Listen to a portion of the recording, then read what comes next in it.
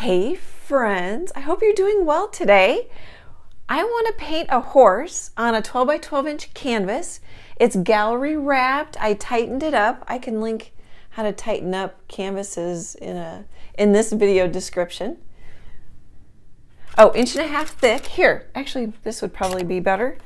I think Jerry's Artorama sells these. It's Creative Mark the Edge. So 12 by 12, 1.5 deep. I like these canvases. I really like the ones from Michael's because I can get great sales on them, and they're really nice quality canvases. But I like this one just as much. Oh, and I was gonna tell you, you may or may not like, it's beveled. So instead of being straight down, I don't know if you can see that, they bevel it in there. That's kind of neat. Okay, so here, the horse traceables on my website, annietroe.com. Isn't that fun? We're doing a horse portrait. Here's a photo of the horse. It's light, so I can see the detail. I lightened it up in Photoshop, cropped it. I'll link the photo reference in this video's description. This might be a little different. I'm gonna put it on a black background, so I made the background black in Photoshop. I'm getting glare and weird reflections, so I don't know if that's working so well. Okay, I'm gonna paint it, my canvas black, so I wrote on it, gotta write the word love on it when you start. I wrote on it in chalk pastel. This is a Prismacolor New Pastel, in case you want to see that. I have a couple different brands here in my studio. The New Pastels aren't as, they don't crumble as much, they're harder. You might like that. And then I'm gonna paint it black with Liquitex Basic Mars Black. And if you buy a black canvas, so I don't forget, paint it with the black you have in your studio, because that black canvas will be a slightly different color than your black paint in case you want to touch something up in the background. Okay, let's get started.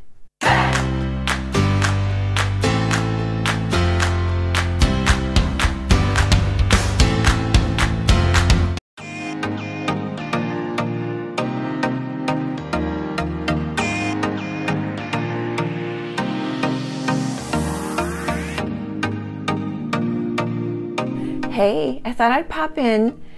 I used the photo as a traceable. You can use the traceable I set up that's on my website.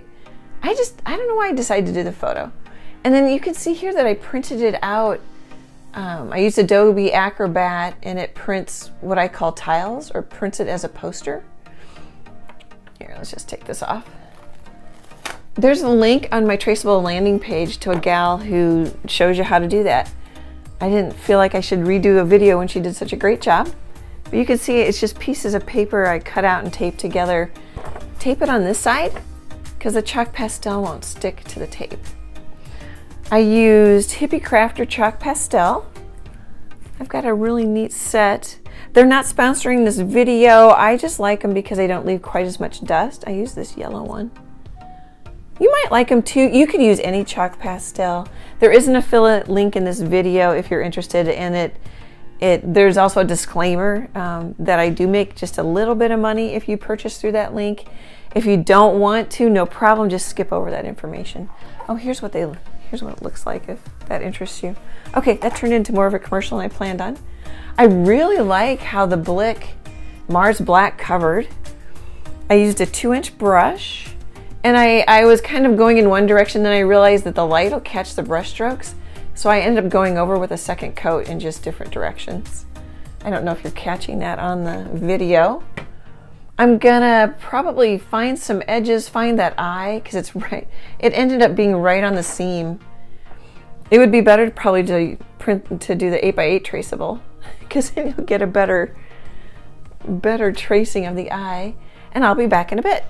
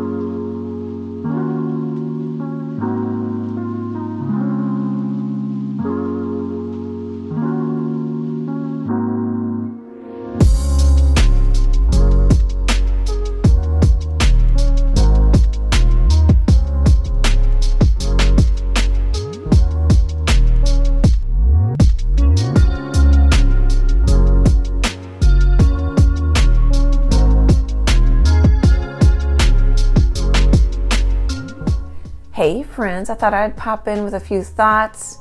I'm gonna paint maybe just a little bit more.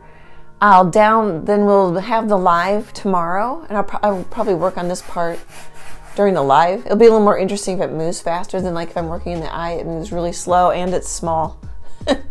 I'm just telling you what I'm kind of thinking here. I'm thinking it might be too light. Let me pull up on my iPad the photo. It's gonna probably be bad with the lights and stuff. Let's see here.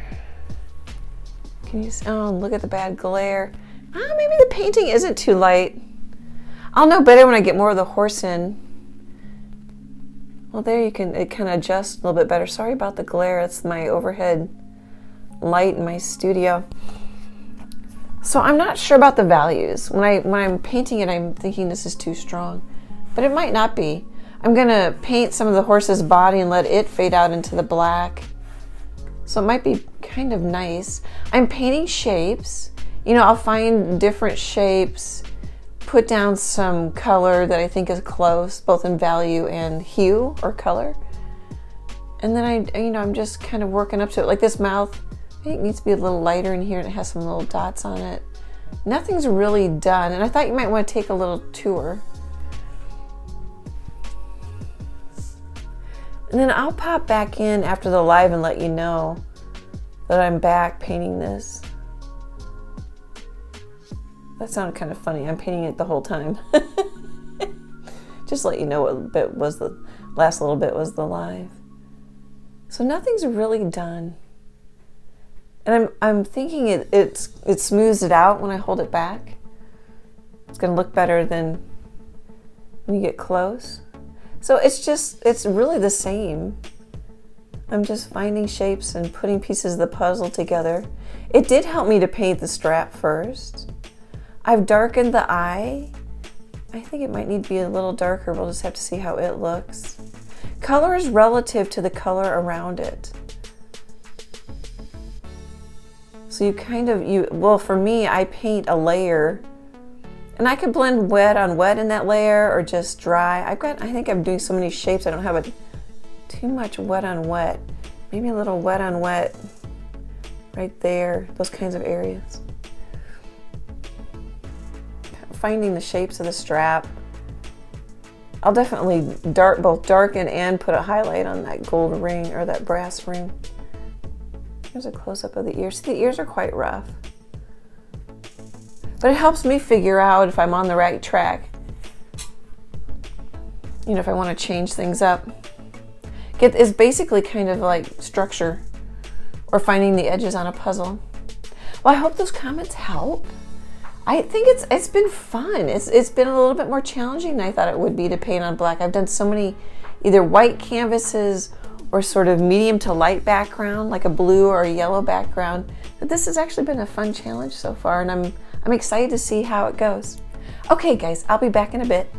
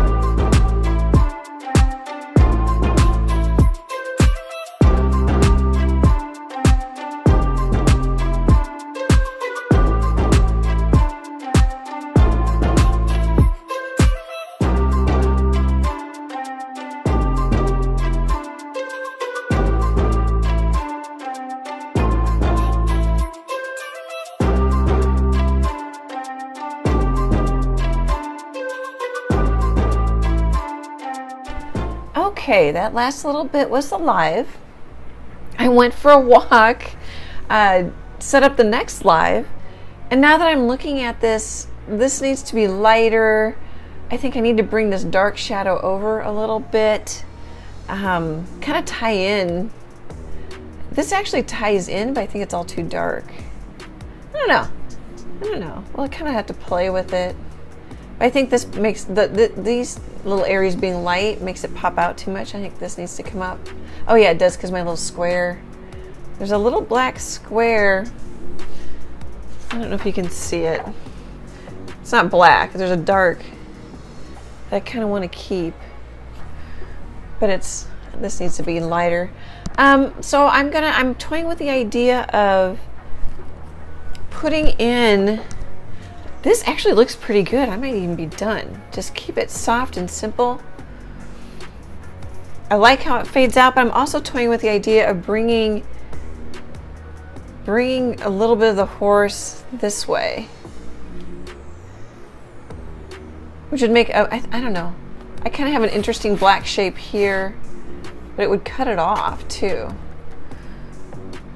Can overthink these things. I think I may do that. And then I'm just gonna keep working on this, and now I'm gonna go back and refine it. And I put in this black spot that I talked about in the live. I didn't know what it is. I don't know what that is. Maybe some fur came off, I don't know. And then there's kind of a leaf shaped spot. So I kind of put in a little bit, like the tip of it, and I put this in, but I like it because I lose an edge.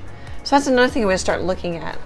You know, do I want to make this, keep this pretty soft, or do I want to make it stronger, just totally lose this edge? Because you don't really need it. Your eye completes the line anyway. That sort of thing. Okay guys, I'll be back in a bit.